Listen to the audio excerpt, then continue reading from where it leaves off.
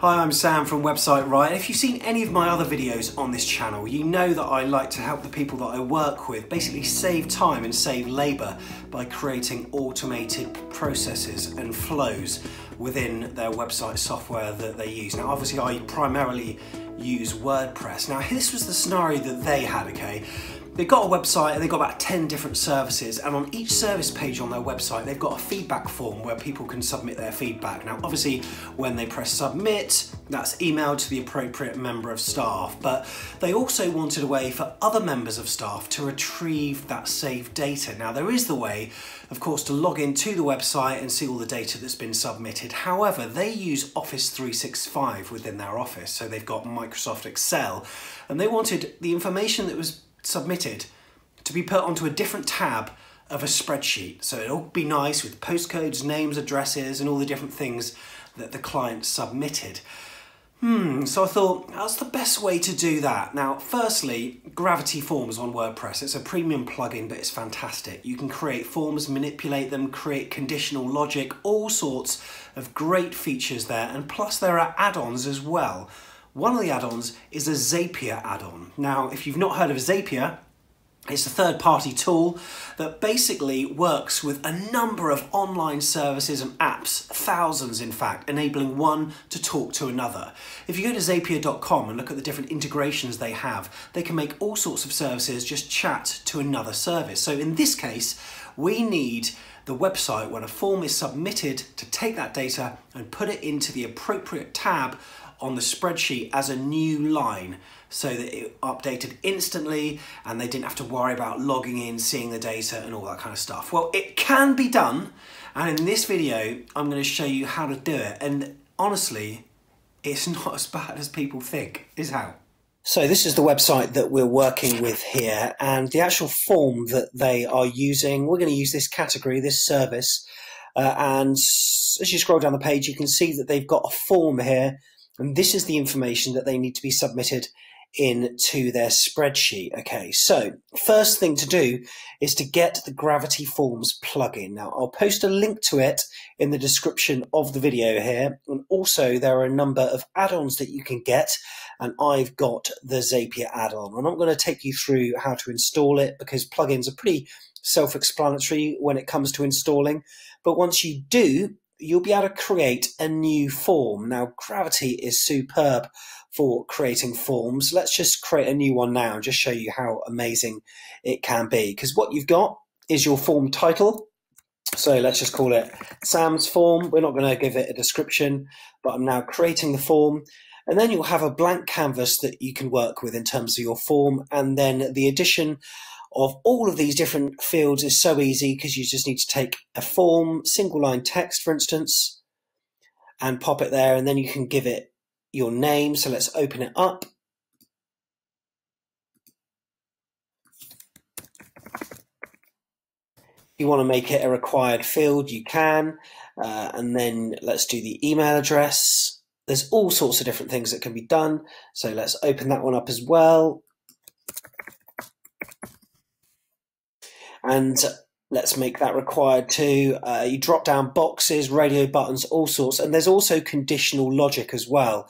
So if you go to advanced, when you go to enable conditional logic, you can show the field if certain other values are equal to a particular value. So of course, if you have something like, how did you hear about us?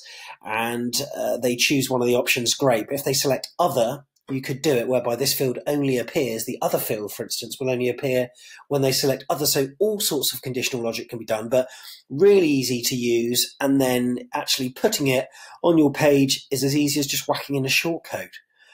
Or if you've got something like Visual Composer or WP Bakery Page Builder, just choose from the different elements that you can select and just drag it in. It's as simple as that. But yes, I've created my form for this already, so you can see it here. Here is the form already populated, and because I've installed the Zapier add-on, you'll see that there's now a Zapier connection here. So this is where we'll need to put in our information. So firstly, let's go to Zapier.com then. So we've created an account and I want to make a Zap. So that's exactly what I'm going to do. What you can do is choose a trigger app. So I'm going to search for Gravity Forms. There it is. And a new form submission triggers when a form is submitted. That's exactly what we want to do. So save and continue. And then it says to send a request to the URL. So what we've got to do is grab this URL here and copy it and then paste it onto our Zapier feed. So we're going to create one. And then the webhook URL is this here. And then the actual form page is family and home support form. So there we go. We'll have it as active and then click Save Zapier Feed. There we go. That is done.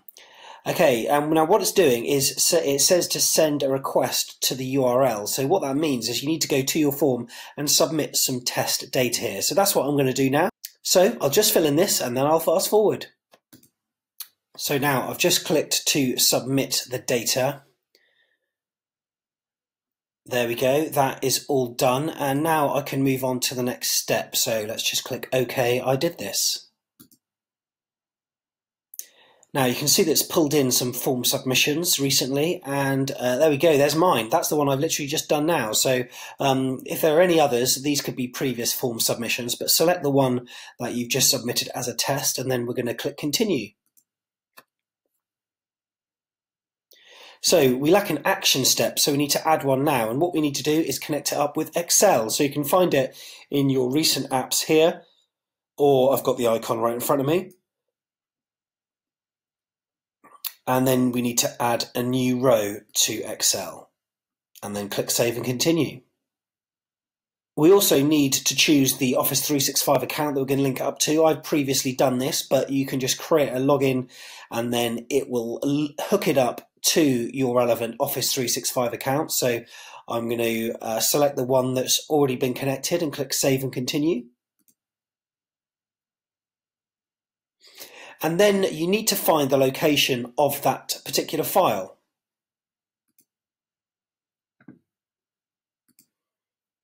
So I've got the folder and then I just need to find the file. There we go, Inquiries 2019. And then I need to add it to the correct worksheet, obviously. Now I've got about 7 in there, so let's find them. Family and Home Support, here we go. And then what you need to do, it'll check your actual form and it'll see all of the different fields you've got. And then you need to tally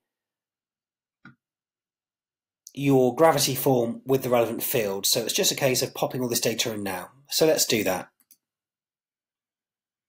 So there we go. We've now been through all of these, and that means that I should be able to just click continue.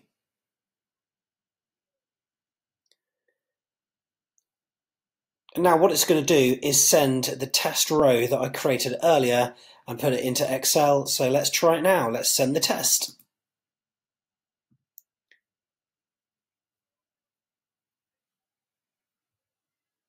It says it was successful. So if I go to the Excel, there it is. It's just appeared.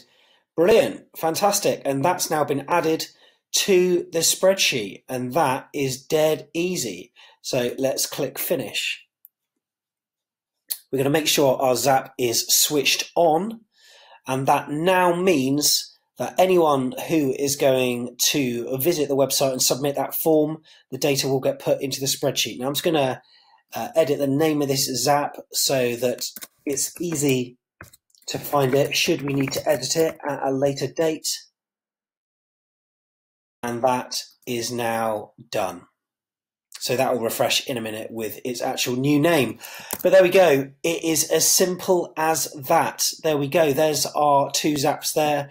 And you can have up to 5 Zaps free with Zapier. And as I said, there are so many different apps that work with it and so many different integrations. Let me just have a look at the integrations section here and just see. I mean, look. Gmail, Twitter, Slack, MailChimp, Google Calendar, Trello. I mean, I could go on, but there are absolutely hundreds, and you can make one talk to another really easily there. If you want to go onto a paid plan and you want more than 5 Zaps, it starts from about £15 a month. That's $20 or so. But for that you get, I think, up to about 20 different Zaps. But given the amount of integration you can do, you can really save yourself some admin time in your office and get rid of that manual labour and increase automation. So fantastic bit of kit. Certainly do recommend Zapier. If you like this video and you found it helpful, I really hope it did for you. Please subscribe to my channel because I'll be giving you loads of tips like that, coupons as well for any services where you can get some money off, and give it a like as well because it all helps, and comment as well. Let me know what kind of integrations you've done, because I'll be really interested to know how you got it working with your particular website. But anyway, for now, all the best. See you next time.